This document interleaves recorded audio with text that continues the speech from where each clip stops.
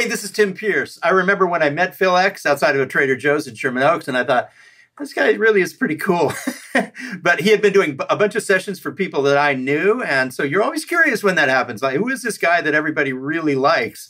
Turns out he's very versatile. He has a lot to share with us about being a great guitar player and having a great career. Click the link below for the online masterclass. There's a 2-week free trial so you can check it out and see if it's right for you. I mean, I was learning cover songs originally pre-YouTube, even pre-Tab. So it trained my ear. You know, like when I started doing sessions in LA, producers are like, because I don't read, I'm not a good reader, but I can make a chart to get to the finish line, right? But they're like, how you pick up so fast? I go, dude, I learned Eruption when I was 13 by ear. This is nothing. Right.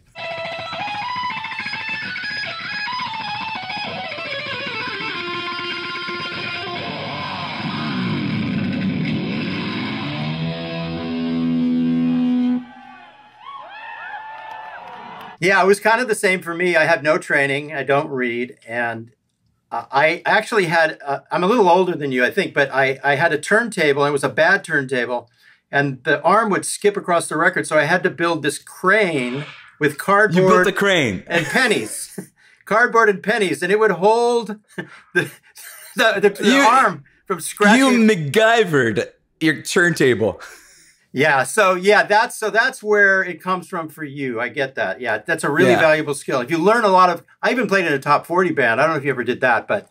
Oh, dude, I did. Okay. But our top 40 though, like we played rock clubs. So we went from Cuts Like a Knife from Bryan Adams to Yngwie Malmsteen.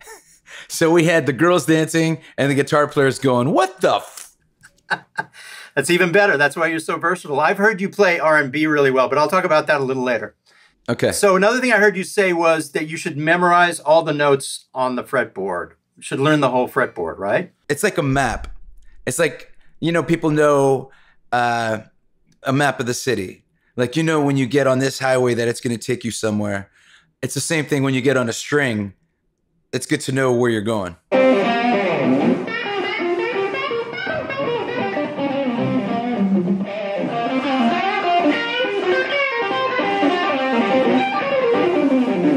What I talk about is that if you learn a chord everywhere on the fretboard, then you can always land on chord shapes when you're soloing. But that helps me a lot to know the neck too, is just to see all the chord shapes. Well, I mean, and you're an amazing soloist. So if you're doing that, then it's a good tip.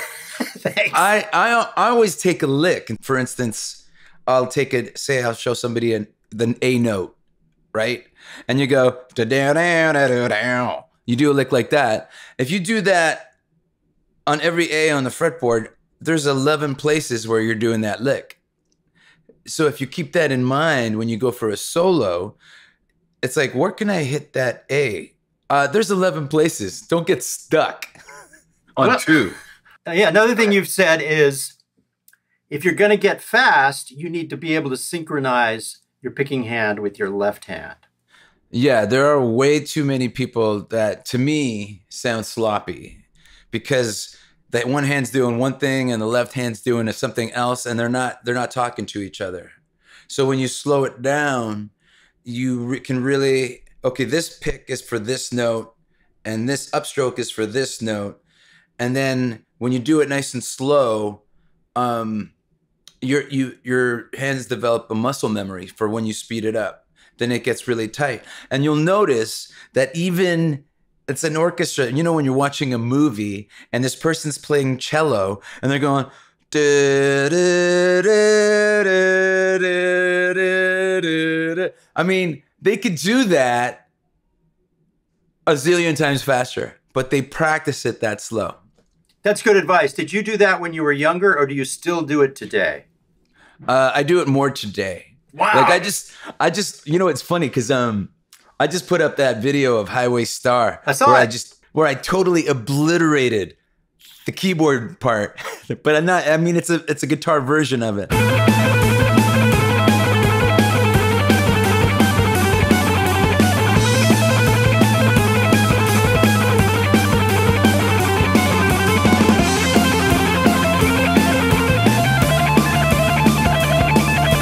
I went through a week where I put the kids to bed, and then I call it like quarantine practice. Sit on the couch, put a movie on, and write, and just go do that keyboard line, like that string skipping thing. Just practice it nice and slow. And then when I nailed it in the video, I glitched and clammed all over the place after. But my mentality was like, just keep going, dude. You'll never beat that keyboard solo. I saw it. I thought it was spot on, but that's another story. So a couple of things out of what you just said. You still practice, which is great, because I was going to ask you if you have time to practice or if these days you just play. You just answered me. You still practice. I do when I can. I feel like I'm a worse guitar player since I had kids. Of course. Since I became a dad, they start taking up all your time and you hardly pick up a guitar. The bigger your life gets, the harder it is to put in those hours and those minutes. Exactly. Yeah. But now with the quarantine thing, I find myself being able to jump on guitar more. I try to challenge myself either with tunings, or sometimes I'll play the entire day without using my index finger because my pinky is weak. I don't use my pinky a lot. So even if I'm doing Black Dog without this finger, it's hard. Yeah, you know? I get comments on my YouTube channel because I forget about my pinky. You know, it works okay, but it's just so much more fun just to use these 3 fingers. But you don't notice it until somebody else says, man, you didn't use your pinky the whole time. And I'm like, that's right. When I'm challenging myself, you know, like I'll be sitting around, okay, I'm in a plateau, or I wanted to learn the tapping part of Eruption, but not without tapping. So I wanted to take the triad system and pick every note. But I don't have that reach, so I had to do it on the G and the B string. And then this one phrase that my left hand was used to was like, oh, that's easy. And then the next phrase, oh, that's easy too. And then the next phrase was like, I don't do that. So my left hand gives me the finger. So I just put a movie on and I just worked on that phrase for like the whole movie, really slow. And by the end of the movie, I had it down.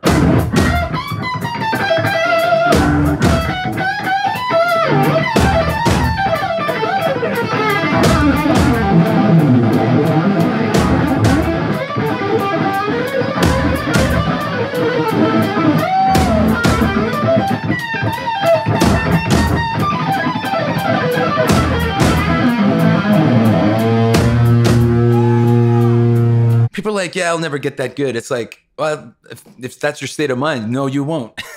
Now, you've talked, a couple of times I've heard you talk about playing through an amp that responds slowly and one that responds fast. The Plexi, to me, like I can't hit it as hard as I hit a modern amp because it doesn't respond as quickly. So it's almost like if I hit too hard, like you'll even hear the speaker fart a little bit, which is usually an undesired effect. Right. So if I hit it with less attack, then that'll avoid that. So I learned that early on. I'm like, oh man, I can't play this amp like that. Or I'll be in the studio, and this was years ago when I was working on projects with Howard Benson and Mike Plotnikoff, where I'd be doing a solo and hitting kind of hard, and I'm like, and Mike's like, I think you need more gain. And I'm like, before we do that, let me just have a talk with my hands. Okay, guys, back it off a little bit. And then I'd go into the solo with that approach, and he'd go, hey, it sounds nice and smooth now. And I'm like, yeah, that's because I'm not hitting it as hard. So, you know, people always tend to, I need another pedal, or I need more gain, or I need this, when all you really got to do is back it off. And then you go, you know, it sounds a little bright, so why don't I pick closer to the neck than the bridge? And that fixes that. And there's so many things and dynamics achievable with just your hands, as opposed to EQ and an amp or another pedal. It's funny because I'll plug into a Fender combo at this jam, or a faculty jam at a rock camp or something like that, and plug straight in without an overdrive pedal and everything like that. And literally crank the amp so it's too loud and turn my volume down to play the rhythm, and then crank it for the leads. And then 7 guitar players are like, how did you do all that without an overdrive pedal? I'm like, well, it's here. Well, yeah, and you led me straight to one of my other questions, which is, you can get all the tones from your volume knob. And I think for you, you get all the clean and dirty tones simply by the way you're playing and by rolling up and down your volume knob, right? I'm literally, I've always been a one-channel amp guy. Right. So when people are like, how did you get that clean sound? It's like, I just turned down. Yeah. And mind you, you need the right volume pot for that. A lot of guys use capacitors and little resistors, but I find if you have a really good audio pot, you don't need that stuff. It's just, especially I'm a P90 guy. Yeah. When I turn my P90 down, I want it to spank. I want it to be all sweet and clear, and it does with the right volume pot, which is a 250 with a P90 would be a 250K. Oh, thanks. Thanks for that.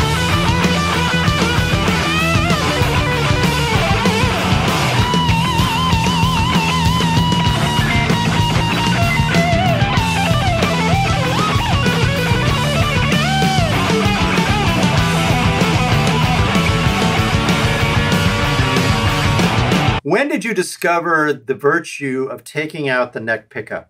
A number of things happened at the same time. I had an endorsement with ESP, and they had given me a couple of Vipers, identical guitars, which is an amazing situation to be in if you're a tinkerer and want to A/B shit, right?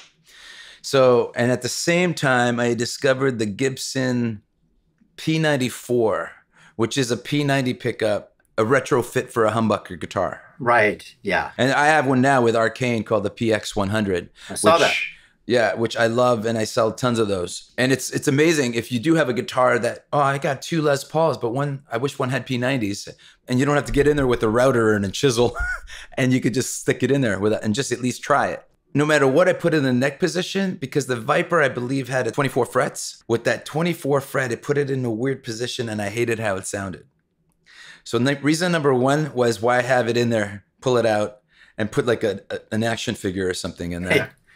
Or a computer fan. When I was doing all those fretted Americana videos, I founded my favorite sounding guitars for juniors. Yes, yes, yes, yes. One P90, no neck pickup, and that was it. I did some Googling and research and found out that a lot of people believe the same thing. I feel like even if the neck pickup isn't engaged, that magnet is still drawing on the string. So it's kind of breaking up the vibration, the true vibration from one point to the other. So I thought, well, then why do I need a neck pickup? Now, obviously, in a gig like Bon Jovi, I have some guitars that have neck pickups because I need it to recreate those sounds. But my main guitars are just one pickup. And every time the drills play, we do Fire by Hendrix. But in the middle solo, I stick in American Woman, and I have one pickup, and I just roll off the tone control and maybe add another overdrive. And people are like, how did you do that? I'm like, I just roll the tone off. Do you have a Gibson coming soon with one pickup that's your model? I believe I do.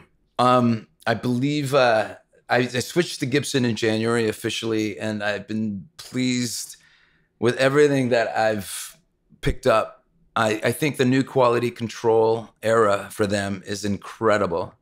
And everything that I've received has just been incredible. You know, when someone says, hey, what do you want?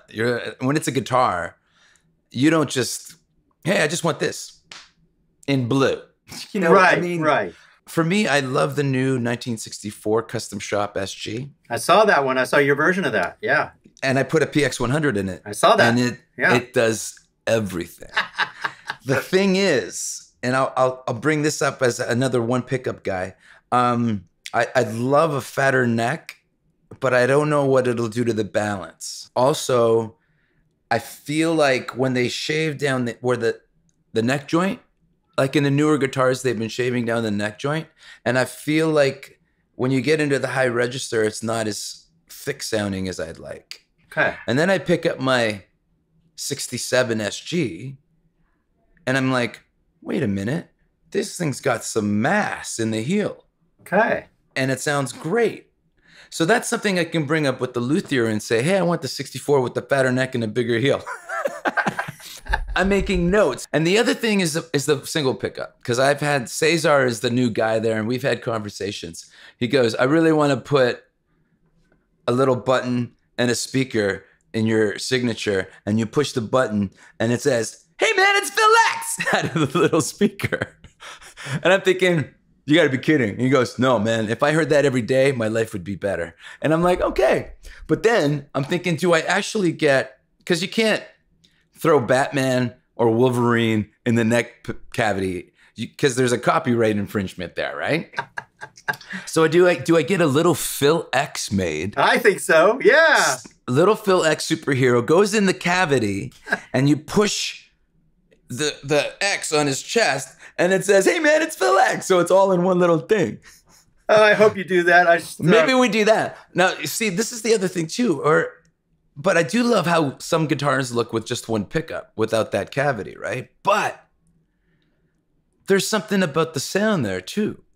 With the, okay, so Malcolm Young, right? Malcolm Young had that signature Gretsch guitar with just one pickup and one knob.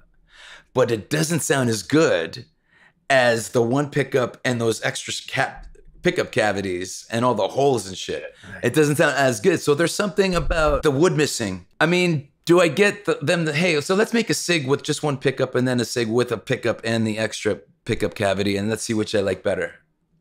You know, I think we're going to be going through some prototypes. Yeah, I look forward to finding out which one is better. Me too. You and I actually got to work together side by side, which was really wonderful. Randy Jackson hired us to do a bunch of records together, a few at least. And that's where I got to know how versatile you really are. And the world doesn't exactly know that you can play basic traditional R&B great. And I heard you do this R&B part once and was like, wow, I'm really jealous because your pocket was so good. It was just a clean R&B part, like Steve Cropper style stuff. You know what I'm saying? Wow. Yeah. It was really, really great. And it was also at that time that you turned me on to the nut sauce for the nut. Do you still use nut sauce in your nuts? Yeah. I mean, sometimes I forget to order it and I'll use whatever's around. I've used chapstick, Vaseline. So whatever's available, right? Anything that lubes the nut really solves a lot of tuning problems. So when you get on stage with the drills, do you make sure that there's some stuff in your nut? Yeah. Okay. Yeah. And what about with Bon Jovi? Does your tech do that for you? My tech does that. He does when he changes strings. It's Mark Van Gool, who is incredible. I know Mark. He is incredible. He's kind of a... dude, look what Mark did. I have to show you. Look what Mark did. So I got a beautiful gold top from Gibson. Yeah. But this is my pick scraping and my up and down rhythm rock playing. It's right where the toggle is. So we put the toggle here. Oh. And Mark Van Gool did this. What? Yeah, I had him work on my guitars once, and I thought he really is the guitar whisperer. You know, he's amazing. He has a different connection and a deeper level to the gear than I've ever seen. You know what? It's funny.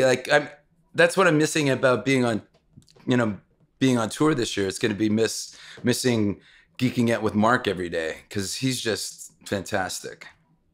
He sure is. I think I know that you actually, your heart and soul is the drills and your songwriting and your solo career and your band. What was it like on tour right before you had to stop for the lockdown? Were you having a great time out there? Dude, it's so crazy because I'm the singer and the band... you have a couple of gigs with a new drummer and you start reaching this momentum. And I hate days off. So I did clinics.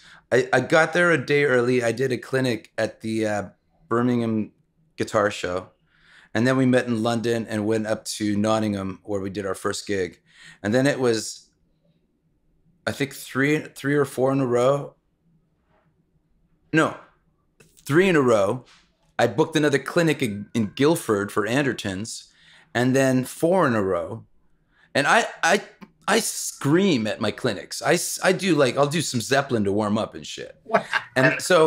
And then we got calls. Hey, Guitar wants us to do 2 clinics in Glasgow and in Edinburgh the day of the show. And I'm like, well, I can't do the day of the show. That's crazy. I'm the singer, but let's do Glasgow. And then it's my road manager that goes, just so you know, if you do a clinic in Glasgow, that'll be 13 days in a row for you. And he was the voice of reason. Carl, he was my boy. And I'm like, yeah, you're right. Let's have a day off in Scotland. My whole point is that it was go, go, go, go, go. And then, hey, some European dates are starting to cancel. And then, hey, we should probably go home after Barcelona. And then Barcelona's canceled. And then Holland says we're not doing anything. And I was like, well, it looks like we're leaving after Birmingham. And that's what we did. But it was really disappointing in a lot of ways. But we were catching the fire. I don't know if people understand, but I'm sure the travel is not the most luxurious all the time. In Bon Jovi, I'm sure it is. That was the joke. That was because I'm trying to ease into it. I did interviews as well because at the time, the Bon Jovi shows in June and July were still booked. So people are like, "So what's it like?" I'm like, "Well, I'm doing the drills in a van." Shared hotel rooms. Oh, you're kidding? Okay, yeah, all right. Yeah, shared hotel rooms. And Dan's my boy. We're like brothers. We have a great time. But a van, shared hotel rooms, some grueling drives. And then in June, it'll be like I'm back to jets and arenas. It's not 20,000 people or 82,000 people like, Wembley Stadium last year. It's like 150, 200 people in a club, but a lot of them know my lyrics and I'm delivering my story and I can do whatever I want.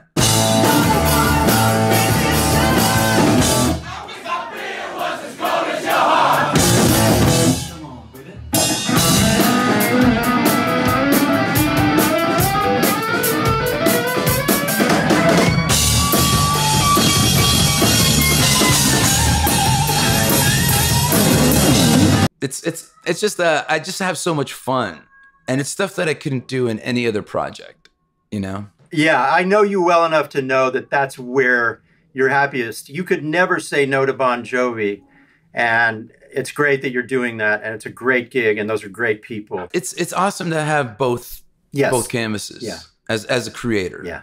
Yeah. So this is my thing, and this is supporting the support role. John's driving that bus and I'm in the back seat kind of just adding some color. I feel like that's my job and I have fun doing it. And the band is great and everybody's awesome. It's a great family. I wanted to take us back to when one of the sessions that we did together that you got me on, which wasn't a Randy Jackson one. It was an AC/DC-ish kind of. I remember. Yeah. Yeah. And it was like one of those things where like I felt like our musically and vision-wise, we were on the exact same page. And I had my Yamaha at the time, and I had my PX90 in it, and I was plugged into a Plexi type amp into a 412 cabinet. And I don't know how, this is exactly what I remember. You were like, everything's kind of cooking, and I'm like, I grab a flat, like a little Phillips screwdriver, and you're like, what are you doing? I'm like, I'm going to change the height of the pickup. And you were like, are you raising it? I'm like, no, I'm going to lower it. And you're like, oh, it was like we were having lunch, but we had guitars and we're canning in this track in like 30 seconds. And I'm like adjusting. And I just felt like, there's not a lot of guys in the room that would go, are you raising it or lowering it? You know what I mean? That was one of my favorite sessions. And that's in the top 5, I think. Because of that dynamic that we had together. Yeah, that's awesome. I love that session too. It's so amazing to be able to, if I'm working with somebody and they say, we need 2 guitar players on the floor, it's so great to be able to recommend somebody, and it was great to recommend you for that. One of the things that I always enjoyed is I was your substitute with Howard Benson and Mike Plotnikoff, and it was very rare, but I would show up there when you weren't available and kind of fill in for you. And those guys were so awesome, and I really learned how great you are at making records. For anybody, you said something in an interview that I say all the time, in a different way. You said, as a session musician, you're there to basically transform the song. And then you said, particularly the chorus. And I say that over and over to people. If I meet somebody and I'm working with them for the first time, I really try and make the chorus explode. Right. And you can do that with guitars. Yes. You can, you know, and so we share that. But you're so great at doing all kinds of music, including your own. And I really learned that from those guys. That place was guitar heaven. Walking into that place with all those amps, that stack of amps. I have pictures of that. I'll post one of those pictures in this if I can find it. Yeah. It's so amazing. Everybody there is so great to work with. And that's how I met Mark. That's how I met Mark. That's right. He was there. I remember now. He was there all the time. It was best people. And Mike Blatnikoff was amazing. We would schedule a session for 6 hours, and sometimes we'd be done in 2 hours. It was so great. And it was like, see you tomorrow. It was so great. Yeah. Anyway, well, it's great to talk to you, and I can't wait for you to get back out on the road. It won't be long. It'll be a little while, but it won't be long. It'd be great when you can get out there with the drills and with Bon Jovi again. So thanks so much. I can't wait. Thanks for having me, man. This has been great. It's like having coffee. It is. In the new world. It is. Yeah. But no, here, I'm going to drink my water. And, but I love this kind of, this thing, because you have a name, and obviously you're incredibly talented, and you've done so much for guitar and sessions and stuff like that. So being able to just chat, I think it's just more like having coffee as opposed to someone asking somebody some questions for an interview. You know what I mean? Absolutely. That's what makes it really special. So thank you. Thank you, man.